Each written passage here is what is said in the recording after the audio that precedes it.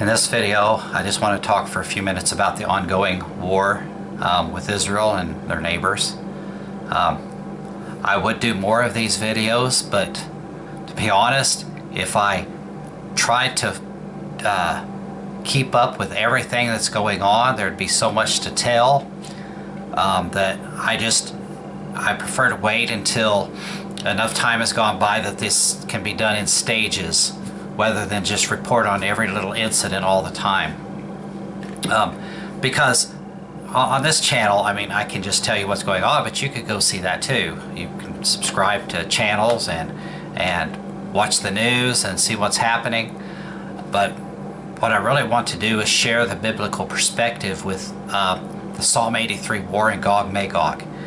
And today, Iran has launched an attack on Israel.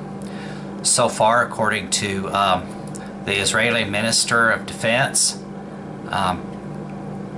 over 200 drones, ballistic missiles, and cruise missiles have been coming towards Israel. And of course, the drones move very slowly, and they have the technology to shoot them down. At this point, it's my understanding that the Royal Air Force has gotten involved, as well as the U.S. To what role or extent, I don't know yet, because it's kind of early to tell.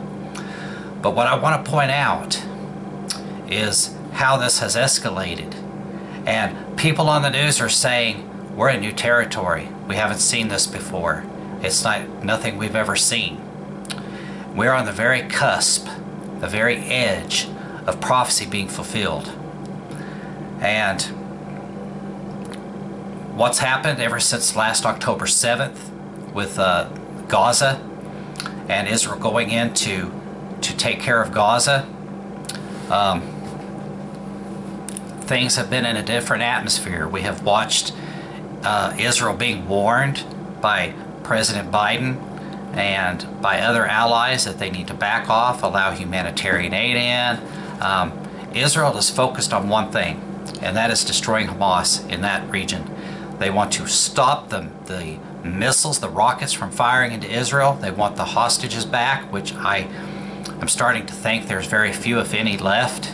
It would be nice if they could find some, but they had gotten all the way down to Rafah. They held off on that, and Israel has done a withdrawal of pretty much all their troops except for 1 or 2 brigades. And I believe the reason for that is simply this: because Israel is now turning its attention to other neighbors that are wanting to start trouble. And it's been a few days since Israel has struck the Iranian consulate in Syria, killing a general, among others. And Iran has wanted to retaliate, so they're sending these, in the words of the IDF, Shahed drones and ballistic missiles and cruise missiles all towards Israel. And they say it's a one and done, it's just a show of force for retaliation. But folks, I can tell you right now, where Israel's concerned, it will not be a one and done. What we're seeing right now, this very moment, as I make this video, the seeds are being sown for the Gog-Magog war, which is going to come after the other war. It's all there. What exactly Israel is going to do remains to be seen. I suspect they're going to send some planes in, the stealth fighter bombers that they've purchased from the United States, F-35s and such, to attack military installations in Iran. But we know from the Bible that Iran will join with Turkey and with Russia. And by the way, Russia, even though they've taken a beating in Ukraine, American generals have said that Russia is 15% stronger in their military than they were before they started the war. They're on a war footing. The West has not gone to a war footing. It was a Japanese general in World War II. After Pearl Harbor was bombed, he said, "I fear that we have awakened a sleeping giant." And of course, America got involved in World War II. We went on rations. Things like tires, you couldn't even get tires for a while. because everything was going for the war effort. And if that sort of thing happened now, where you could only get a dozen of eggs a week and so much flour and 10 gallons of gas for your vehicle, people would throw a hissy fit. They would be crying and whining. And all these woke kids would have to be joining the military to go fight and get something done. The generation back then, and I hate to digress too much from Israel, but that generation back then was tough as nails, and almost all of them are gone. But it's hard to find men like that anymore. But getting back to Israel, Israel is not going to let this lie. They're not going to take this laying down. They've already said, their IDF minister, defense minister, said that they will act if Iran is basically dumb enough to send drones and such into Israel and attack Israel proper, which is, by the way, the first time they've ever done this. Okay, this is important. We've never seen this before. What we have seen is Iran arming proxy armies such as Hezbollah and Hamas and Fatah and different factions to attack Israel indirectly, but not directly. Now these drones, ballistic missiles, cruise missiles are all attacking Israel directly. And once a little 10-year-old girl was injured so far, but Israel's not going to take this lying down. If they think that they can just fire off these missiles and these drones and call it a day, just for a propaganda piece back home to show their country that they're not laying down and just taking it and being attacked by Israel and no retaliations, well, they're going to find out that they bit off more than they could chew. But I'm going to tell you where it's going to lead, okay? Very soon, we're going to see the rapture of the church, and we're going to see the Psalm 83 war transfer on over to the Gog-Magog war. It's going to proceed to that.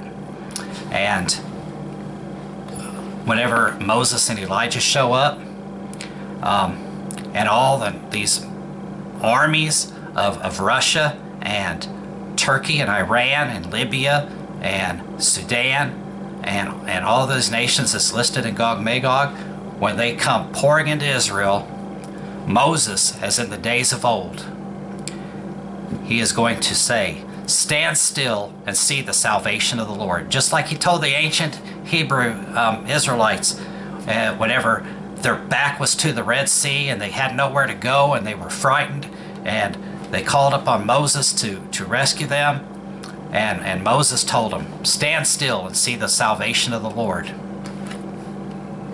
And when God is done and Israel hasn't had to lift a finger to fight. Now remember, we're talking about the God of Abraham, Isaac, and Jacob, and the Bible says that God will sacrifice people for them, okay? If millions of people get slaughtered in the process of a war so that Israel will turn to him again and praise him and believe upon him, God will do that. God will do whatever is needed to get something done. And we're also talking about Elijah, okay, the prophet of the living God, who defeated the 400 prophets of Baal on Mount Carmel. And the people of Israel saw fire come down out of heaven upon the altar that Elijah had prepared, and took the burnt offering and all the water and all the sticks, everything, and even licked the very dust from around the altar. And the people cried, "The Lord, He is God! The Lord, He is God!" And when they stand still and see the salvation of the Lord and see how God Himself defeats this army, and Israel doesn't have to lift a finger to do it, but God in His awesomeness, His greatness, defeats this army where 80% casualties, and the ones that are left to live go back home because they get to tell others about the God of Abraham, Isaac, and Jacob. And even in the midst of it all, God is merciful. He knows the hearts of each and every one of them. He knows the ones that will believe. He knows who will accept Him. And God will spare them to a certain point, a certain amount of them. But They will be so long in burying the dead. 7 months. There's going to be so many dead bodies on the mountains of Israel and round about. It's going to take 7 months. They're going to have people employed just to do that. And God will preserve Israel. And they will believe the words of Moses and Elijah. And folks, Moses and Elijah aren't coming to say anything new. That which has been done. Let's look in Ecclesiastes. Ecclesiastes chapter 1 verse 9. I don't want to misquote it. Ecclesiastes, Psalms, Isaiah, I went too far, Proverbs, here we go. Ecclesiastes 1 verse 9. The thing that hath been, it is that which shall be, and that which is done is that which shall be done, and there is no new thing under the sun.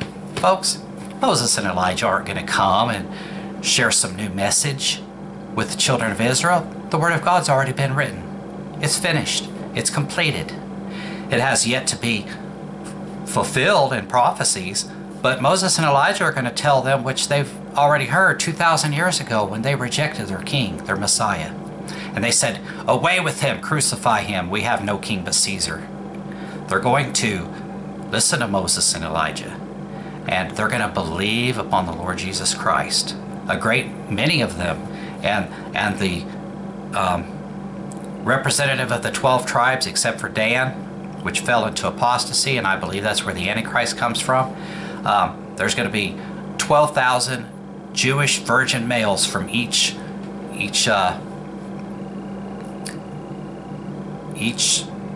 tribe.